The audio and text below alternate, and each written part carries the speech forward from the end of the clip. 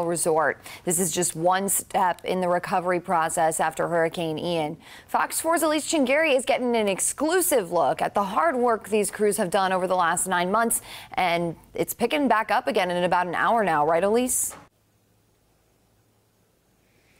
Good morning, Lisa. Exactly. And, you know, we've been following these crews ever since Hurricane Ian. It's basically been our promise here at Fox 4 to continue up with all of this rebuilding that's happening ever since Hurricane Ian. And these crews, we've in some sense been able to shadow them. We've shown how they've been able to take boats out of the mangroves, even using helicopters, and along with the state that's been helping them as well. And then this week, those same crews are over here on Fort Myers Beach, and they're rebuilding these massive docks that are over here. I'm sure many of our viewers, if you've been out here to Fort Myers Beach, you really can't miss it. There's this really large barge here behind us that's about 150 feet large, we're talking, and a 200-ton crane that is sitting right there on top of it. Let's get to some aerial views from our Sky Fox 4 to show you just exactly what we are talking about in this area here and all of that massive rebuilding here along the beach. So much of this area is obviously a construction zone. Just take a look at what it looks like this week, roughly 9 months since Hurricane Ian hit here. The crews here are with R.J. Gorman Marine Construction as their Executive Director, Vice President of Operations. Tyler Marks explains to us the process here when it comes to getting these new docks installed. We're in the middle of rebuilding Pink Shell Resort's marina that was destroyed from Hurricane Ian. We've been installing golden aluminum floating docks that are actually made here in Fort Myers. So it's pretty cool to see a local dock manufacturer selling their local docks and having them put in after the storm. But as far as I know, this is the first full marina rebuild that's happened post-Ian, actually on the beach.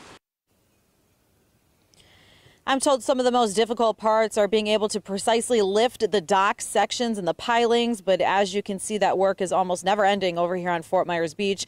The crews hope to get this large dock ready by the end of this week to move on to other docks throughout the area. Of course, they are also dealing with our rainy season as they are trying to get all of this done as soon as possible. And you know, when I was speaking with Tyler Marks there, he says that he just has a lot of pride, him and his crews, so much pride for the work that they're doing here. They said it's almost hard to describe to so many people what it's like for this area to look like after a hurricane, and he says there's just so much progress already being made. Lisa, we will remain here all morning. Again, those crews will be set to arrive here in the next hour. They tell us they're going to take us over on this barge and show us exactly all of the work that's going into place to fix these docks here along Fort Myers Beach. Live here on Fort Myers Beach, Elise Chingari, Fox 4.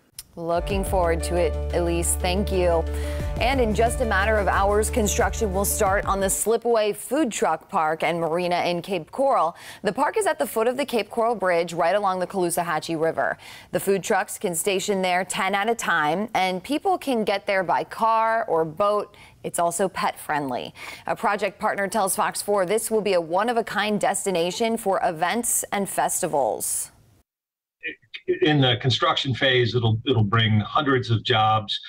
We haven't determined our total capacity of how many employees we'll have year round, but that'll rank certainly in the dozens and have a very strong economic impact in Cape Coral.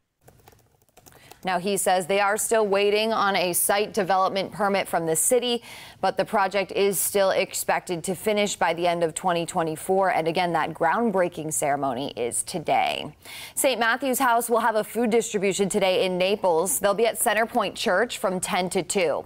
The organization says it fed 320 families in Immokalee yesterday. You're looking at video from the walk-up distribution. This was at Limitless Church. St. Matthew's House says it's seeing more need right now because of inflation, the hurricane, and students being out of school for the summer. This morning, one person is in custody in a homicide investigation in Collier County. The sheriff's office says one person was shot and killed on Apple Street.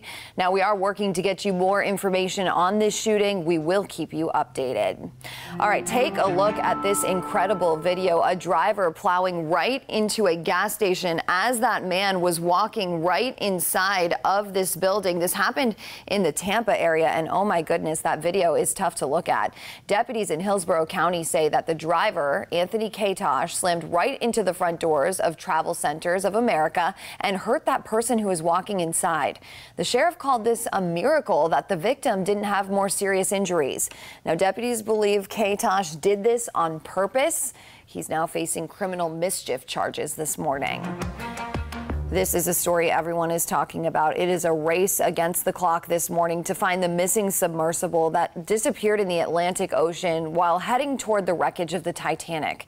The U.S. Coast Guard now says that they believe the oxygen supply on board the Titan will run out in about an hour from now at 7:08 this morning. 5 people are on board the Ocean Gate submersible. Rescue crews have rushed more ships and vessels to where the sub disappeared. They've been hoping that the banging sounds that were heard Tuesday night and early yesterday morning would help narrow the search. This morning, we're hearing from a retired Navy physician from Miami who explains what the passengers could be experiencing right now if they're still alive. You become weaker, you become disoriented, you have loss of focus, and you have a loss of the ability to see, so you lose your peripheral vision. It's a horrific way to die.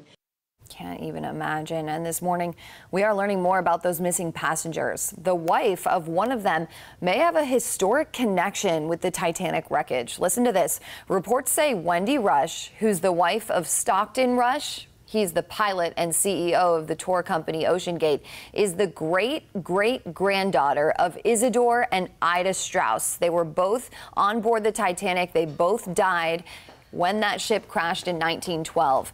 Isidore was a co-founder of the Macy's department store. The Strausses were known for being some of the most wealthiest people on the Titanic and for their love for each other. Many survivors say they saw Ida refuse a spot on the lifeboat and instead choose to stay with her husband on the ship. A report says the couple's story was the inspiration for the scene in the 1997 movie Titanic. Well, Southwest Florida, the tropics are busy, and Tropical Depression 4, which is right behind Tropical Storm Brett, has already developed. The latest forecast track from the National Hurricane Center is up next in your full forecast. Melanoma is the most aggressive skin cancer. It can be deadly if it's not caught early. So coming up in today's Your Healthy Family, I'm showing you what to look out for.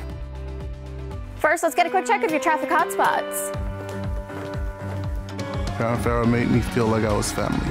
It was like working with my brother.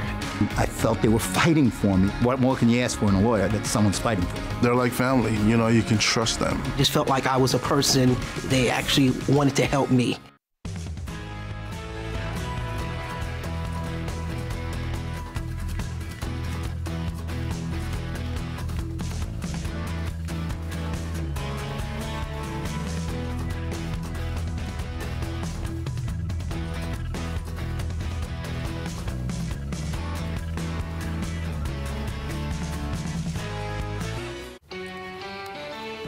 .15 is the time. Here's a look at some of the top stories we're following right now.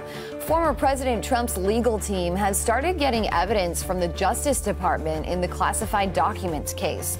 That includes transcripts of grand jury testimony, copies of surveillance video, and multiple recordings, like the 2021 tape of Trump admitting to keeping a classified document about Iran.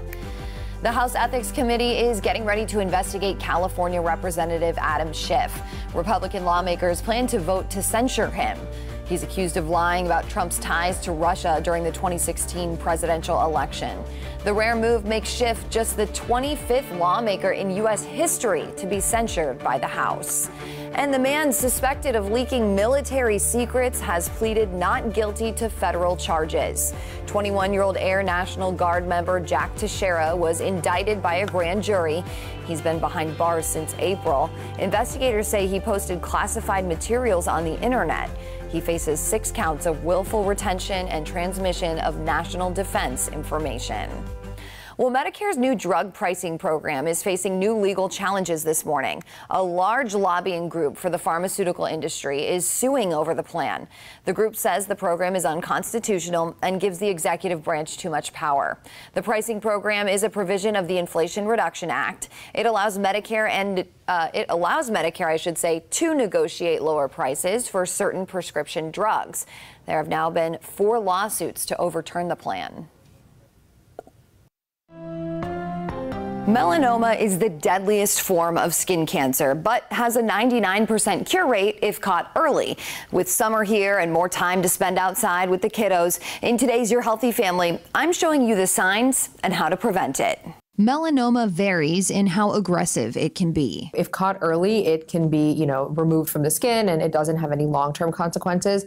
However, over time, melanomas can actually go deep in the skin and then invade the lymph nodes and spread elsewhere, and there can be mortality associated with it. So early detection is key in order to get the best outcomes. Dr. Shilpi Katerpal is a dermatologist with Cleveland Clinic and says cases of melanoma have been on the rise. The chance of developing melanoma increases with age, but it can still impact young people and all skin types. Make sure to get moles or other spots on your skin checked if you notice they're asymmetrical, have an irregular border, or uneven color. A spot bigger than the tip of a pencil eraser or changing in some way should also be looked at. Dr. Katerpal says sunscreen is key to protecting yourself from the disease, as ultraviolet radiation from the sun causes nearly 90% of melanomas. We know sunscreen is a big factor, so if you are going to be outside, use a broad spectrum SPF of 30 or higher. It's important to reapply every 2 hours if you are going to be outside, or if you get wet, making sure you use like a water resistant sunscreen.